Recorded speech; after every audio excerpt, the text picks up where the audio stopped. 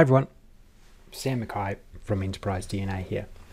Now, in this particular example, I want to go over a banding technique, or more specifically, a dynamic banding technique inside of Power BI. How you can actually dynamically showcase segments of your information or bands of your information. Now, this is a really powerful technique to build upon your data model. Okay, so I've got a really simple data model here. It's a bit of a mess because of the way that Microsoft likes to set up things now inside of Power BI, which I don't particularly like, to be honest. But basically, I've got my sales and I've got all my lookup tables up the top here, right? Okay. Now, but in a lot of cases, your lookup tables, they don't have that much information.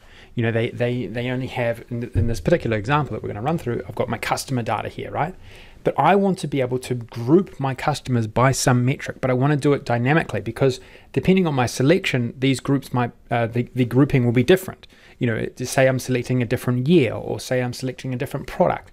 I want to be able to analyze my my results in these segments based on those selections that I select in my model. Okay, so I'm also going to, in this particular case, add another slicer here so we can have a play around with this information as well. And you're going to see how many ways that you can take this, especially when you combine it with a good model and multiple ways that you can filter your data, right? So there's plenty of different ways that I can filter this. Maybe I want to look at segments of my products, for example. There's plenty of different ways, okay? But let's just go through the theory of how this actually works, okay?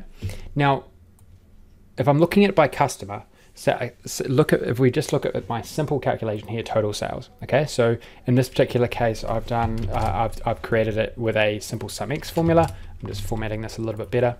Okay, so SumX, I've had to go and retrieve the price from a different table in my products table to then times that by the quantity I've sold at every single transaction, and that's what's giving me my total sales. That's sort of iterating functions 101.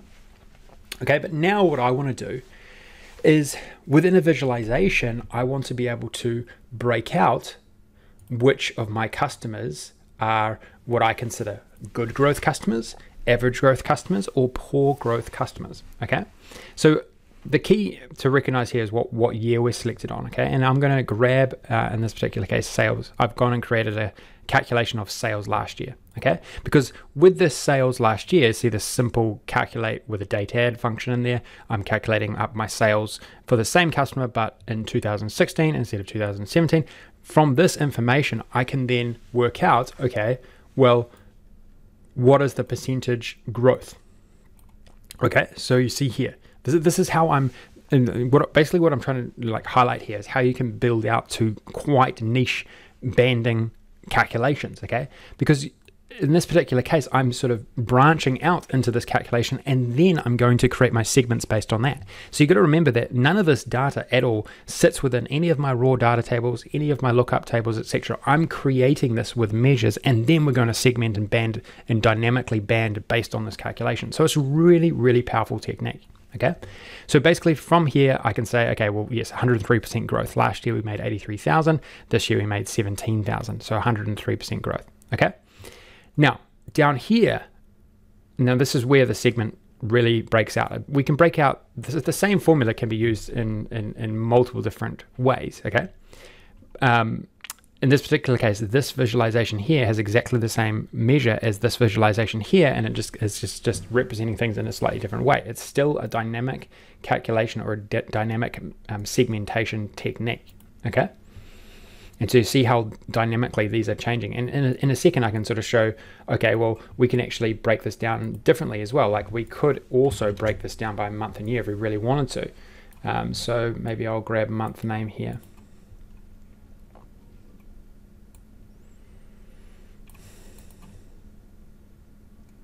Okay, and that is not sorted correctly, so I'll just sort that out while we're.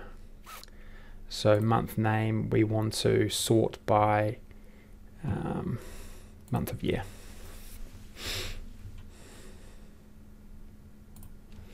Okay, so let's go through the formula. Let's go through the formula here. Now,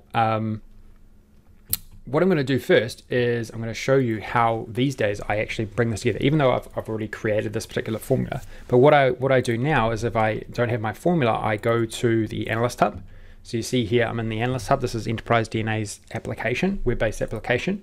And we've got our DAX cleanup tool where you can actually save down all of your formulas, right? And so I've got my banding example here. I click on it and I've already got my formula set up. I can go copy code like so. And then I can copy it into my model, and it is already formatted and easy to reference. Okay, so you might in some cases need to change a few parameters inside the formula, but in this particular case, I've already got this one set up perfectly, so I don't need to do that. But you might need to change sort of like what you've done here with your sales growth measure, etc., etc. Okay. One of the key things you also need to do is if you want to do some dynamic segmentation, is you need to create a supporting table, okay? So what I did was I said, okay, well, I want to be able to segment based on this growth factor, right? So what I did was I then broke out my segments for that particular growth factor, okay? So I said great growth is between, basically over 200% in a year. Average growth is between 30 and 200, and poor growth is less than 30%. 30% and under, and you see I put these arbitrary numbers just to sort of round things off, but every result is going to sort of be within that. Okay, and so then what we need to do, and so you've got to remember the key thing here, as I sort of mentioned earlier, is that we are building on top of our core model. None of this data is being physically implemented in any table at all. We are basically doing this all on top of our model, which is how makes this technique so flexible. Okay, and so then what I'm doing is to create this calculation. Remember what we are showing here. We still want to calculate up total sales. Okay, we still want to calculate it up, but what we want to do is we want to be able to filter that sales result now by that supporting table that we created. Okay, so this is the technique in which the formula technique that we need to use to be able to do that. So what we're doing is we first of all want to go through every single customer. We want to evaluate what the customer's growth was. Okay, because when we are within this formula and we go on values, it's going to iterate through every single customer. So the very first customer, it's going to work out, okay, what was the sales growth of that customer? Is it greater than or equal to any of the mins in this particular table, or any of the maxes in this particular table? Okay, and it's going to evaluate to true at one point there. Okay, then we go to the next customer, and then we evaluate, is the sale growth greater than or equal to any of the mins, or is it less than or equal to the max? And then we go to the next customer, and we go down this entire list virtually, by the way. This all happens virtually, and then we return the sales based on whatever evaluates to true. Now, the interesting thing is if I drag this particular result into here, right, everything evaluates to true at some point because there is no filter. Remember, this table is not in the context at all inside of this particular table.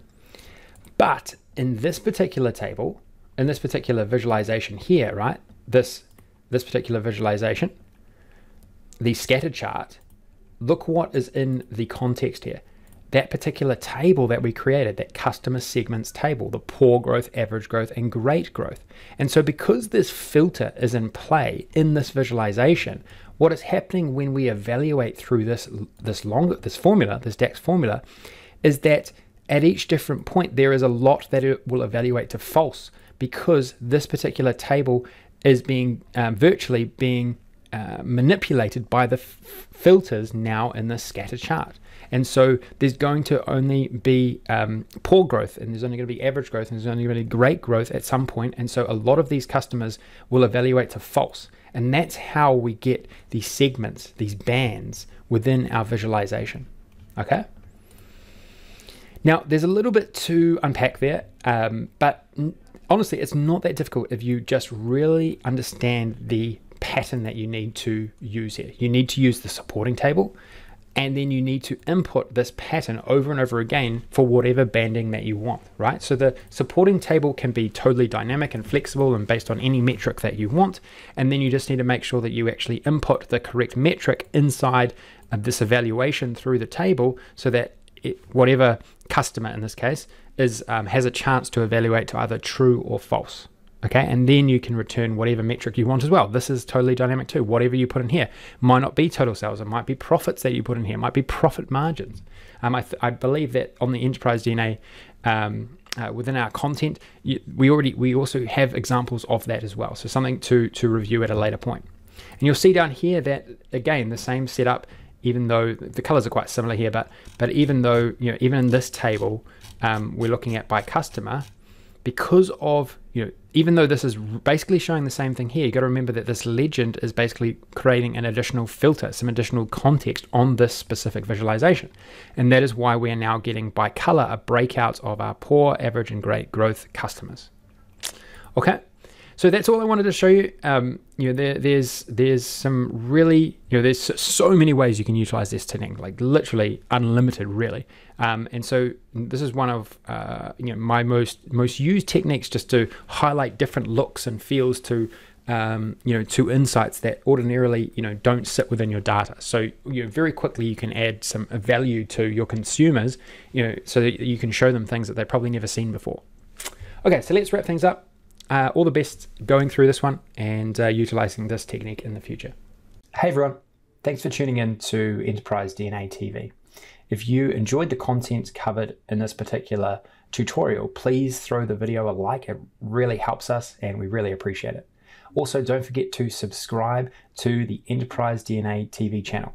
We have a huge amount of content coming out all the time from myself and a range of content creators, all dedicated to improving the way that you use Power BI and the Power Platform. Lastly, check out Enterprise DNA's website. Plenty of resources and further learning that you can access very easily. All the best. Take care.